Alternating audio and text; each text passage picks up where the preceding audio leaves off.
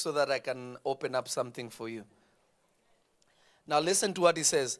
Now to him that is of power to establish you according to my gospel. Now you have to understand that people want you to teach or preach their gospel, but everyone has their gospel.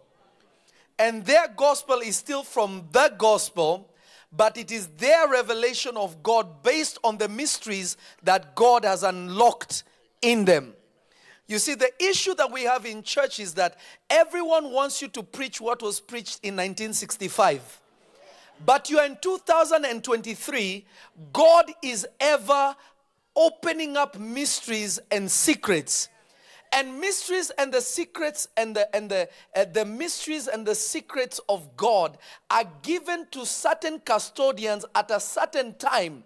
What is in them will be unlocked, and many people will receive that revelation, and those people will begin from a different plateau than those in 1965.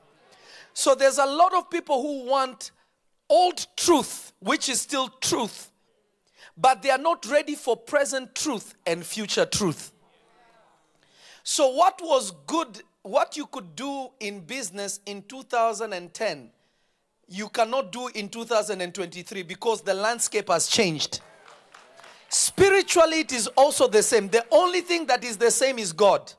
He is the same yesterday, today, and forever. The spiritual world changes just like the world changes.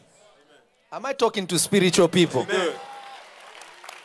The Bible says even the tactics of the devil's what? Change. Everything shifts. The only thing that remains the same is God and His word. Now the word of God itself is a mystery. And you notice Paul saying something very interesting here. He's saying God is able to establish you according to my gospel. Now if you notice what the Apostle Paul taught, if you know the counsel of God, it is not actually new.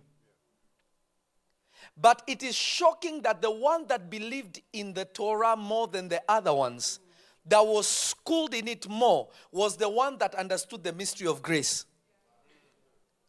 That God was not interested in the circumcision of your foreskin. He was interested in the circumcision of the heart. He started unlocking these things that even the apostles, he called them out. He said, listen guys, this is the gospel God has given me to preach to the Gentiles. The apostles who are with Jesus, Jesus is telling them, I came to save everyone. They are the same ones who are stuck on only the Jews, only the Jews, only the Jews. He said, guys, can't you see the Holy Spirit is falling on them? Just like it's falling on us. Therefore, there is no Jew, no Greek, no what? No Gentile. So notice this was God's intention from the beginning for the whole human race. But the ones who received revelation, they only unlocked what was enough for them. But they were not ready for the revelation to excel beyond them because they were just about them. So when God has established something, He has established it for the benefit of all men, of all colors, because we are all His people. But here's the issue now. The issue is that if you are somebody that received a certain level of revelation, you may stick to it saying that that is the only truth. Then now you begin to find people who went beyond you.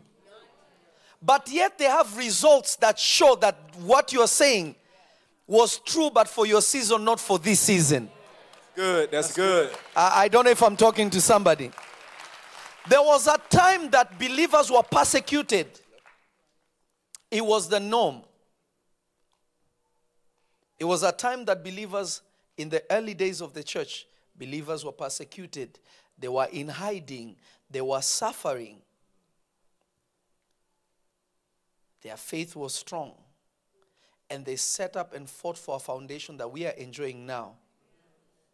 But Christians who want persecution, they will seek out persecution thinking that that's what validates them. Are you getting what I'm saying? There was a time people could not have nice things because they were escaping. These ones are trying to kill them. That one is trying to kill them. They can't even establish anything. Then the season came whereby now nobody is chasing us. They still want you to ride a donkey, yet there's Lamborghini. I'm talking to the wrong people. Can I talk to somebody? Amen. Can I talk to somebody? Yes. So there are people who are stuck in tradition and they have left the path of revelation.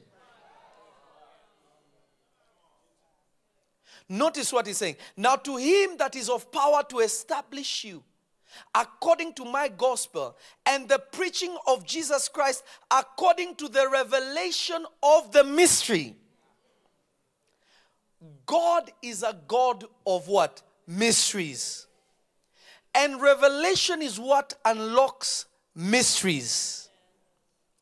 The life of a child of God that will make you have an impact both spiritually and physically is hidden in mysteries. Notice this, which was kept secret since the beginning.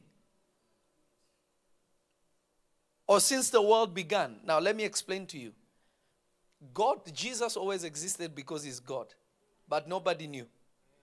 Adam saw him, met him. Then man was disconnected from God. Then God started appearing to people, sending angels into. But there are those who saw him. Enoch saw a vision of the Lord. It's written in the book of Jude. And I saw the Lord coming with thousands upon thousands of angels. So there are those who saw him, but there are people who it was like, it's a mystery. How is he going to look like? Is he really God? Is he really going to come like a man? Moses also speaks about it because he saw it. But for them, it was a mystery. But for our time, it's a secret that is in the open. We all know Jesus Christ is Lord. We all know that he is God manifested in the flesh. Yeah. It is not hidden anymore. It is open. Is somebody understanding me? Yes. But for a period, that was not even possible. How could you say God is going to become a man? What do you mean God is going to die? No, God cannot die. He lays down his life. No, what do you mean? So there are people right now in Israel still waiting for him to come. Yet he came. Because they are still bound in tradition. They missed the mystery.